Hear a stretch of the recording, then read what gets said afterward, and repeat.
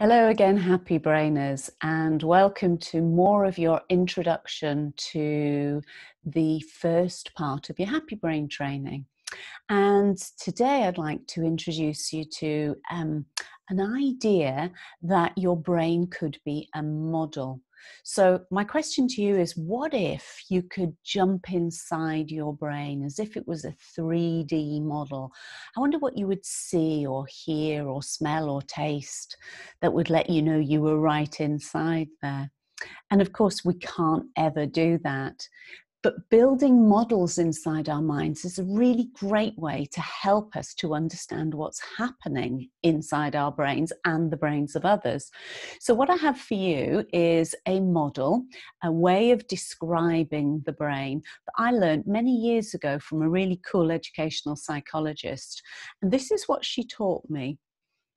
Imagine this is your brain. Clearly it's not your brain, but just imagine. And did you know that inside your brain, you have billions of little nerve cells that we call neurons? And there are billions of them, and we're born with them. And when we're born, we have a few simple actions that connect the neurons together.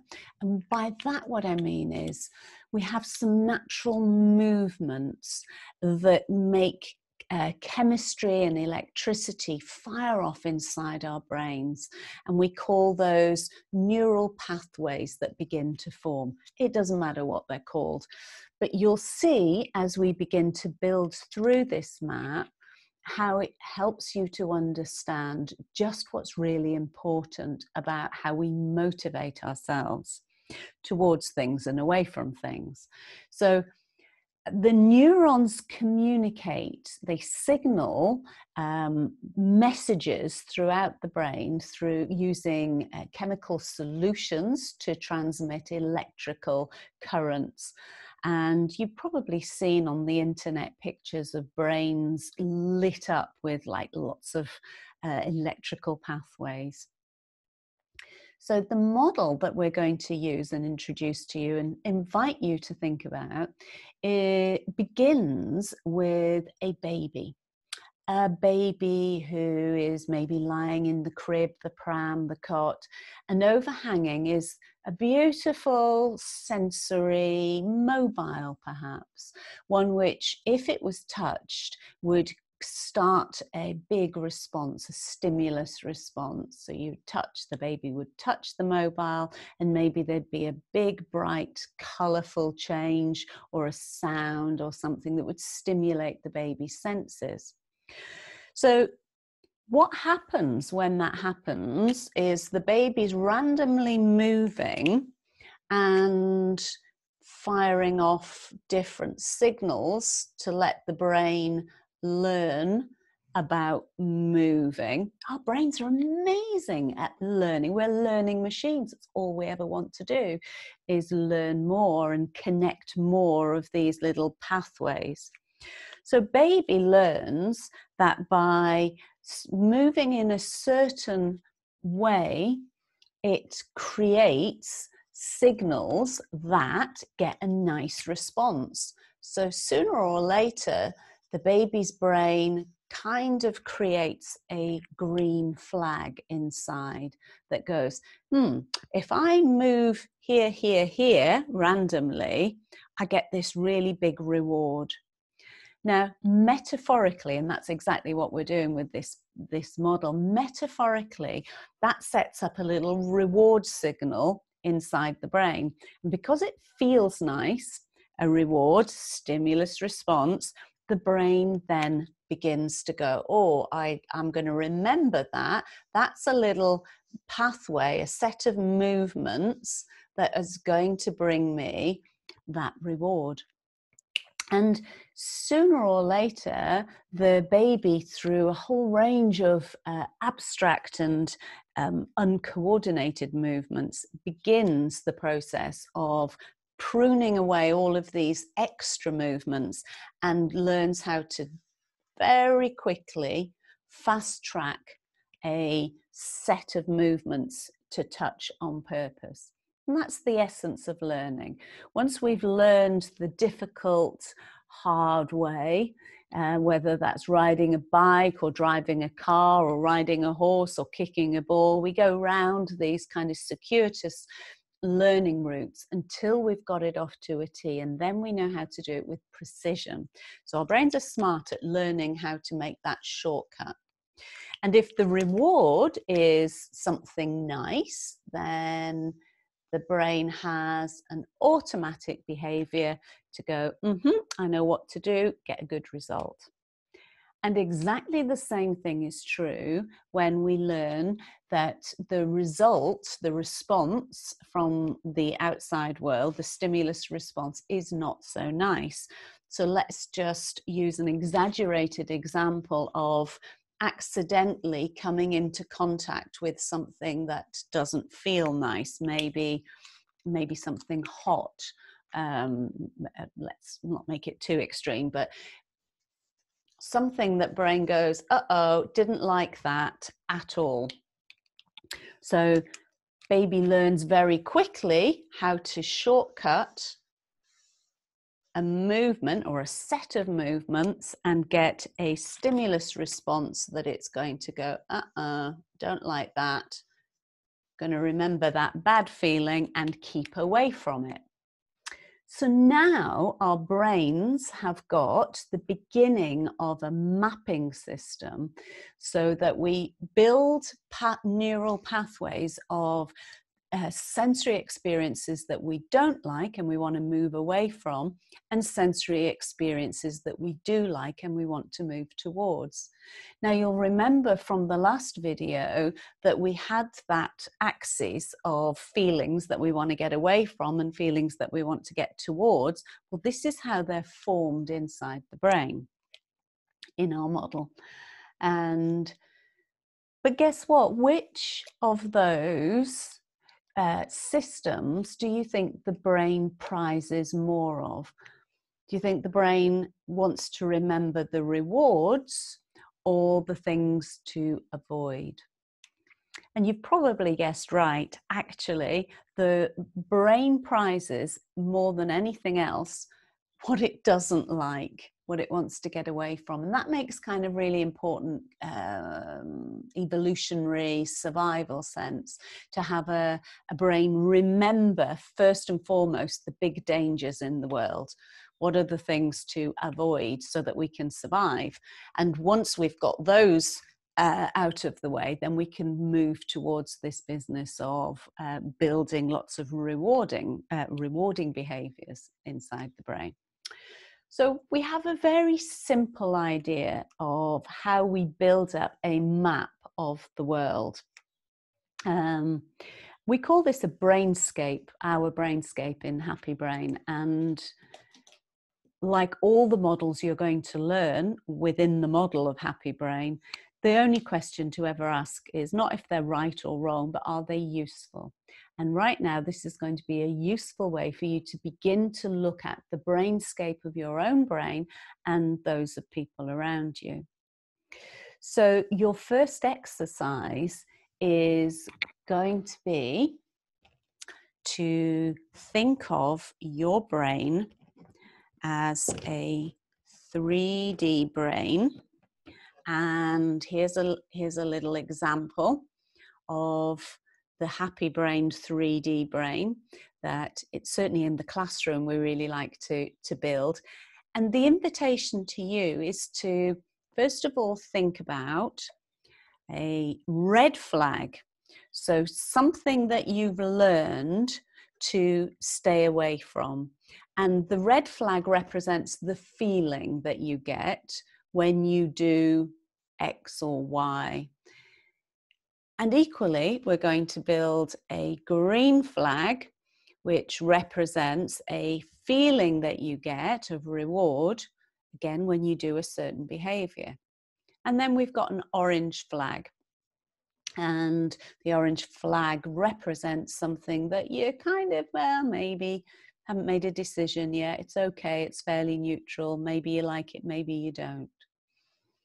And what I'm going to invite you to do in a moment is to press pause on this video so that you can create your own map.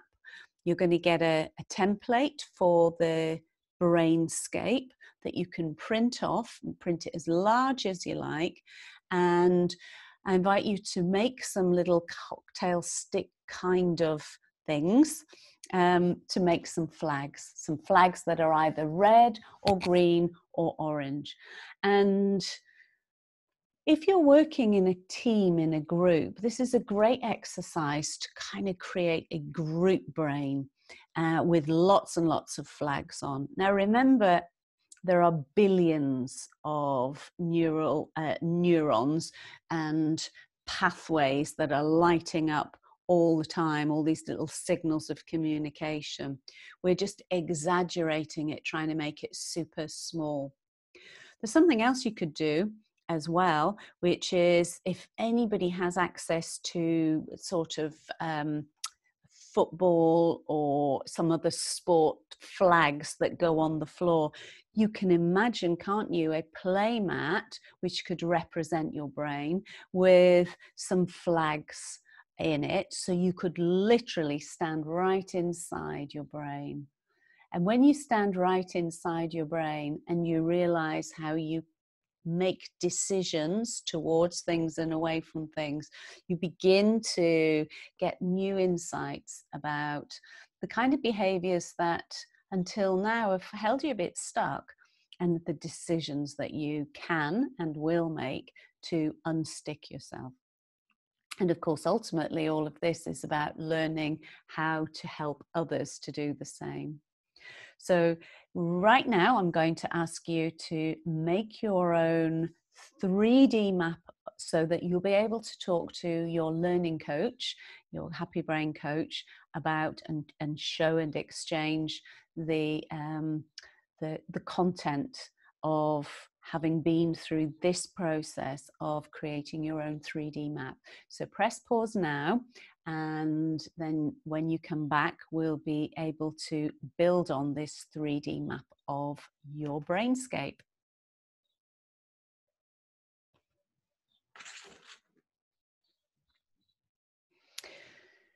Welcome back, and I hope by now that you have created your 3D Brainscape, one which you're going to be able to share with your group in your Zoominar, and your Happy Brain coach will be able to draw out a little bit more from you. And once we have this in place, you're going to see that we're going to be able to use it in really fun and unique, playful ways throughout the rest of the program. Remember, we're only just in the introduction part right now, just scratching the surface. Okay, so what do you think is the most important thing for a brain? Many people think it's to survive, and actually in a way that's right. But somehow there's another aspect to our behavior that seems to feel more important than anything else. And that is something that we're going to call familiarity. Our brains like other brains that are similar to ours. And the way that we find out whether brains are similar to ours is we kind of get a feeling about the electricity and the chemistry that our brains are producing. They give off sort of very similar electromagnetic fields. We're going to look at that in more detail soon too. And those of you who already have looked at or read the book will see that there are some cool images of the electromagnetic field that our brains emit. But when we are with somebody who has a similar map of the world to us, who kind of runs similar feelings, emotions, and has similar behaviors, maybe looks similar too, maybe sounds similar, Maybe there are other sensory experiences that our brains go, oh, you're just like me, or we're very similar. It does something really important, which is to help us to feel safer. We feel safer when we're with like-minded people. And by like-minded, we mean similarly patterning brains. So when the patterns are very similar, so maybe the same number of red flags and green flags, maybe, I don't know, you've got 3,000 or 3,000,000 red flags and 3,000,000 green flags. So we've got a bit of a balance of both, let's just say. Doesn't matter. The pattern does matter. So when our brains are communicating with brains that are similar, it's so easy. It's like we're just instantly in rapport. And perhaps you can think about people who you've just been in their company and you've just gone, yeah, we're so alike. That's just so cool. I feel like I know you. Well, kind of in a way you do. You know the pattern, and that helps us to feel comfortable and in rapport with people. Why is this important? This is important when we realize that some decisions we make about who we hang out with, what we do, the behaviors we observe in other people, how they kind of make sense at an unconscious level or subconscious level, because that's an important aspect to understanding. It's almost like we understand somebody else, and yet we don't really, because our brains are uniquely different. But I want you to hold that in your mind as we begin the process of introducing you to the happy brain model. That the first filter your brain is searching for is a brain that is very similar to your own. And we're going to look at that in much more detail as we move through the rest of the introduction to Happy Brain. And I will be with you again very shortly, explaining a few more bits and pieces about how we are forming a model that's going to be useful to you to be able to build your own Thrive Drive and to supercharge the Thrive Drive of others, in particular children and young people, because we're all in the business of driving next generation thinking. So we're all much more resilient, thriving, thinking, feeling, doing on purpose, with purpose, for a purpose. I look forward to speaking and seeing you soon. Take care until then. Bye.